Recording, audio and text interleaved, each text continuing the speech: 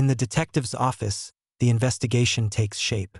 An evidence board displays photographs of the crime scene, alongside profiles of potential suspects. Flora's determination to uncover the truth is unwavering, her mind replaying every detail of that fateful night. The detectives sift through forensic reports, analyzing fingerprints and DNA samples.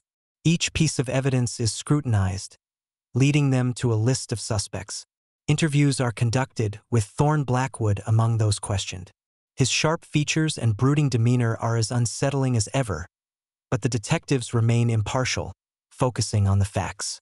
Flora's involvement in the investigation grows, her insights proving invaluable. As the case progresses, the detectives connect the dots, each clue bringing them closer to the resolution. The tension mounts, but Flora's resolve never wavers.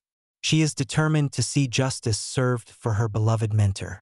As the investigation reaches its climax, the truth is finally revealed, bringing closure to a case that has gripped the city of Floralis.